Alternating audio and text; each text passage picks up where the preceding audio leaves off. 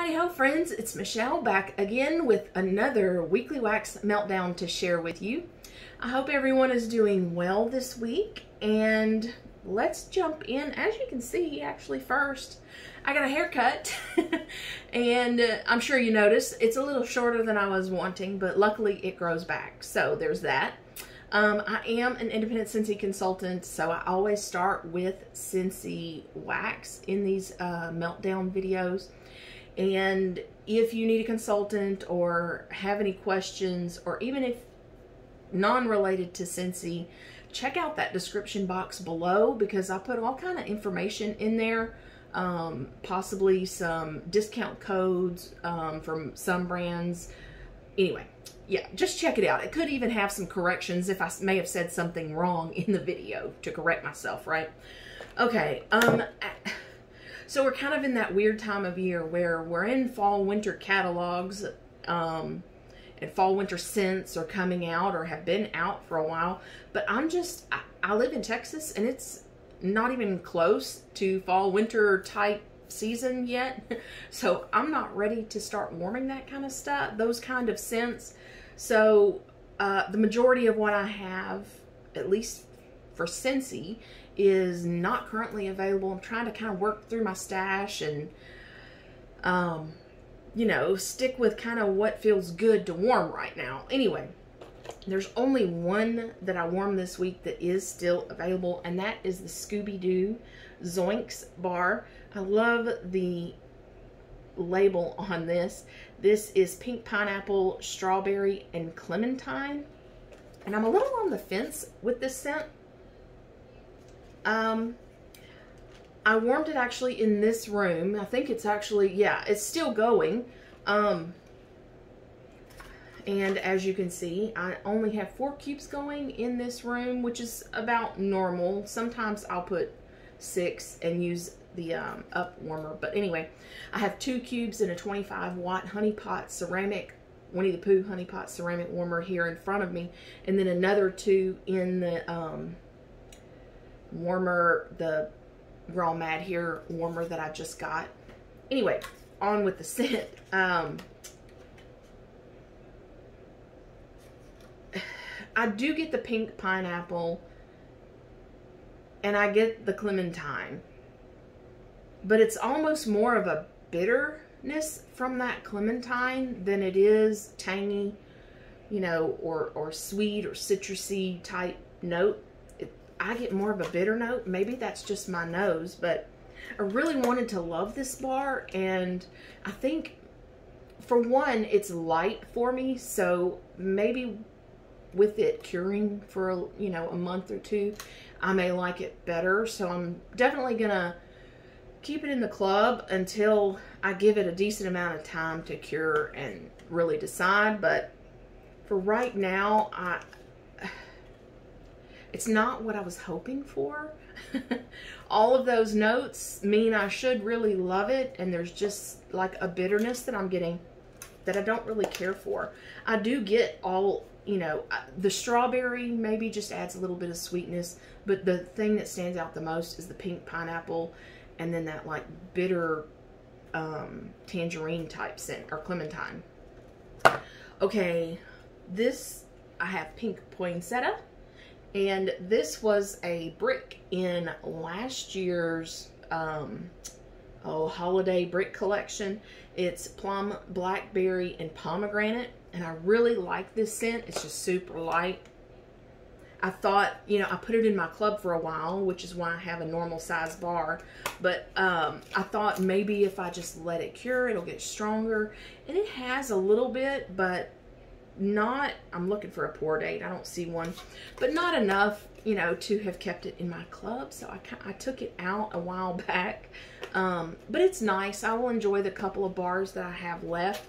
I get all of those notes, and it's kind of a dark berry, but with that bright pomegranate in there, which I think is why I like it, which is kind of similar actually to my favorite bar, at least right now. The Turning Red has some similar notes to it and kind of the same type of scent. Anyway, So yeah, I'm enjoying that. That one's actually in our bedroom right now. Petal Pals, this was part of the Valentine collection last year. It's Pink Rose, Peony, and Whipped Marshmallow. And this is a nice floral marshmallow scent. As it cures, that rose is getting a lot stronger than the marshmallow. And it's starting to actually, when I warm this, give me a headache or even a migraine if I don't catch it soon enough. It's a great scent. I just wish that that rose was a little lighter and that marshmallow stood out more. I also warmed Strawberry Rose. This is strawberries, rose petals, and sheer musk. And this is a great scent. It's in my Scentsy Club. Don't let the rose scare you if you ever see this one around. It is mostly like a candied strawberry with a little hint of that rose and musk, and a strong performer as well. With Grace is from the Glamorous You collection last summer. It's Gardenia, Pink Peony, and Soft Musk. This to me almost has like a peach type scent to it, and I'm not sure where that comes from. Anyway, yeah, I swear there's like peach in here with some floral. It's nice. I think it's a little bit too much of the floral for me personally, but if you love florals, this would be a great one to try out if you ever see it around. And then I did 2 bars of Blackberry Meringue. This is Blackberry Sugared Fig, Black Plum, Ground Spice. I don't necessarily get any spice in this. Hardly get anything at all, actually. You may have seen me mention this one before. It was in a flash sale. Was it in like February or March, I think? However, these were poured. The date on the inside says these were poured in 2018. So these were, I can't judge this scent really on these bars. It was really light and the wax was bad. It was sticky, gooey, almost like gum in the warmers. So yeah, I can't really judge the scent on these bars. So what I did was actually put these in a candle, empty candle vessel, and put it in a candle crock to enjoy it for a few days. You know, like I said, it hardly had any scent left, but I enjoyed what there was. Next, we will do Pink Zebra. Just a few items. I did Coconut Frappe, and I have this in a bakery bag because it was in some separate bags similar to this, and I wanted it all together to store it. I fell in love with this scent, which is frozen mocha coffee, toasted coconut, and sweet whipped cream. It's all of that. It's a very creamy mocha, so just a hint of the chocolate with the coffee and quite a bit of like a coconut note in here, which is what I really liked about it. If you've seen my other videos, I actually am trying to find current available scents that from other vendors, you know. And I think the closest I found so far is Super Tarts. What is it? I think it was Predator. Now it's Brutiful, I think. No. Yeah, something like that. Anyway, it's a very similar type of scent. And strong as well. And I went through a few of the jars of sprinkles with Pink Zebra. I did Blackberry Buttercream Frosting. And this is Blackberry Buttercream Moist Vanilla Almond Cake. And it was nice. It's really light though. I don't think this is currently available. I get more of an almond blackberry type note than any vanilla really. So to my nose, the almond is just a little off, a little weird. That's just me though, I think. And that was fairly light of a scent too. They have a monthly pick. They call it Paisley's Pick. scent, and I used Calming Waters. This was from June's Paisley's Pick, I believe. Notes say water lotus and coconuts, basically. I'm trying to just shorten it up for you. It was nice. Wouldn't be a repurchase for me, but definitely kind of that aquatic white floral water lotus type note with a light kind of creamy coconut in there. A good medium performer. It did well. Would not buy it again, but I did enjoy it. Also used a jar of spring cleaning, and this is spring air, citrus, and blooming flowers. And that's pretty good basic description of it. And it is kind of a basic spring type of scent. I get all of that, kind of a fresh air, but mainly like a citrus and a blooming flower. I don't know though, I would put this in the fresh category, not a floral category, if that helps any. And then I went through a bag of rainbow cookies. This was the Paisley pick for July. It's sugary vanilla almond cookie cake, sweet raspberry jam topped with a light chocolate drizzle. And this was really nice. It almost smells like a red velvet cake with like some raspberry jam. So really nice. I really enjoyed it. And I'm not even a huge bakery lover, but yeah, I do enjoy this scent. And I think I have one more bag left in my stash. And last pink zebra is New Baby. My husband had picked this one out at the Trade Days Canton, where I kind of, in a way, discovered pink zebra. This is apricot blanketed with milk, notes, tonka bean, and creamy sandalwood. So this is kind of like baby powder mixed with apricot and sandalwood to take the edge off a little bit of that powderiness. So it kind of warms it up, and almost, you know, that sandalwood kind of makes it a little masculine. Anyway, almost like a perfumey or cologne-y type of masculine type powdery scent. It's kind of weird, the two mixed, but it works. And that's a strong one as well. And next I've got two Super Tarts. One is Immortal Child, and this is I think I warmed this last week as well. It's a mix of Go to Sleep and Happy Birthday. And I did not. So pink sugar, lavender cream. And then birthday cake, basically. So it's really nice, creamy, kind of lavender bakery type scent.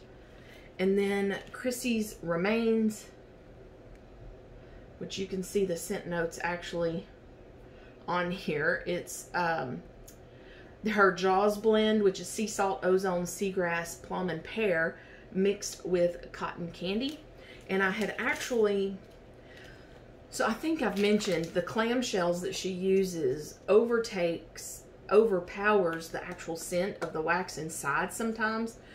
And that was happening with this, so I had taken it out of the clamshell and just cut the front piece of the clamshell to put in here with those cubes. So I wanted to go ahead and use this, you know, and honestly, these blends are usually really strong, but it was pretty weak. And it was only in this bag for maybe a month. So I don't know if it was from the bag or just from it being in this. Anyway, it was an older bar. I'd say going on a 1.5 years old now. So it could be either one, but either way, I won't be repurchasing that. It is a strong scent, and her Jaws blend is perfection. I love, love, love that blend. I have some Bam bags, which is what she calls you know, like a Ziploc bag with just cubes in it, so it's not clamshell, and I don't notice any kind of weird smell from those bags like I do in her clamshells. So, oh, speaking of Super Tarts, they are changing the way they are doing their openings, their pre-orders, so check that out if you're interested. She used to go alphabetically, like by type of scent, so she might do like apple, sweet, and citrus one week, and do like, you know, 15 or so of the blends, and then the next week she might do, you know, bakery and spice. So by categories and alphabetically. Now I think she's just doing alphabetically. So it could be basically in a week's pre-order, it could be every scent type that there is. I'm not sure. I don't think I'm gonna like that, because there may only be 1 or 2 scents offered that I like, and I'm not probably gonna be willing to pay shipping for 1 or 2 scents. You know, we all kind of have our scent type preferences, so I think it might be better to have categories. But you know, she plays around and changes things depending on what the company needs, you know. So it was time for another change, I guess. So yeah, just wanted to let y'all know that. Just check out her Facebook group if you are curious about any of that. And then last wax melts before we get to candles is Kringle and Country Candle. Actually, these are both country, but it's Kringle. One of the new scents, Candy Apples. And this is Candy Apples. Top notes, crisp apple, cinnamon, peach skin, green. Mid notes, clove, carnation, coconut flakes. Base, tonka, sheer vanilla. It's just a very sweet cinnamon apple. I was really hoping that the cinnamon was, you know, kind of lighter and more of a bakery cinnamon. It's a red hot cinnamon, 100%, and just sweetened up the apple. So yeah, I mean, that label works, except add cinnamon to it. So yeah. And a Country Candle again. I have cilantro, apple, and lime. This is lime tea, verbena, mint, peach, pear, and peach. There's too much of the herbal note in here for me. It doesn't say cilantro or apple in the scent notes, and I would kind of agree, maybe. Anyway, I don't really care for this. It's a little too floral, a little too like minty weirdness. I don't know. There's just a weirdness to it for me. And these two were strong, by the way. Okay, on to candles. I had Under the Candle Lamp, which I forgot to mention last week and the week before. I think I've had this Under the Candle Lamp for several weeks now. But this is Colonial Candle Pink Grapefruit. And I'm assuming it's scent note is pink grapefruit. It was nice. It was light. There's no telling how old this is. I actually got this at Ross for $4.99. It's a 9.5 ounce candle. There's numbers on it, but I don't really know how to interpret them. But anyway, I really kind of wanted the jar and I enjoyed the scent. So I gave it a shot, and yeah, it was nice. It was just light. And then the rest, I have her Bath & Body Works candles. My beloved Pink Petal Tea Cake. Had this going in a candle crock. I think I mentioned this last week that it was there. These are notes of pink rose petals, pound cake, and vanilla glaze. I cannot speak highly enough about this. Not that I can smell anything right now, but if you have not smelled this, you got to smell it. If you smell it and you don't like it, and you can get your hands on it, warm it. Because that's when I fell in love with it, is when it was warm. Not even really on cold. I thought it was weird on cold. Anyway. Frozen Lake. This is another one that was in Candle Crop. Lavender leaves, cool eucalyptus, and juniper berries. This is a nice, strong, cold type aquatic scent. It definitely has that cold note to it, I guess from the eucalyptus, and did nice in my dog's room. This is Mahogany Coconut. I was a little iffy about this, but I did put it in my Candle Crock, and it did well. Creamy Coconut, Mahogany Woods, and English Lavender. I'm a sucker for lavender. I don't really get any lavender here.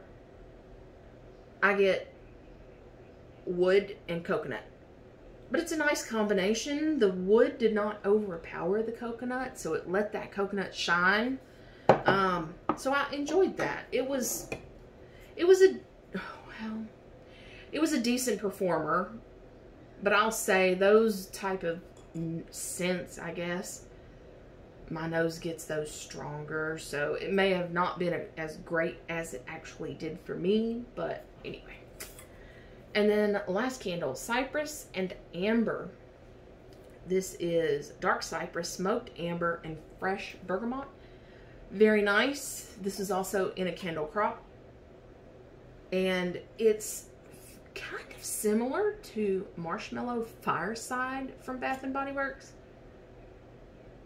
It's not as strong, not as in your face, but I would say very similar. It's kind of got that vanilla, it's got like that fireside sweetness. I don't know. I know the notes are completely different, but that's kind of what I get. And maybe with a little amber added to it. But that one was a light candle, so it was in the bedroom Candle Crock. And that wraps up this week's Wax Meltdown. I hope you enjoyed. Give me a thumbs up and subscribe if you have not already. So what do I have coming up? I have on Saturday will be my monthly meltdown with all the empties for, what month are we in? For August. And then, of course, every Wednesday I do my weekly meltdowns, and the Saturday, the second Saturday of September, I'm planning to start my Scentsy wax recipe series, and I've been working on that, finding some good recipes for y'all to share with y'all. And we're going to actually vote on our favorites each week in that series. So, yeah, be sure to check that out when you see that come up on your subscription feed, because you're going to be subscribed, right? All right, I will let you go. Thank you so much for watching. I will see you in the next video. Bye-bye.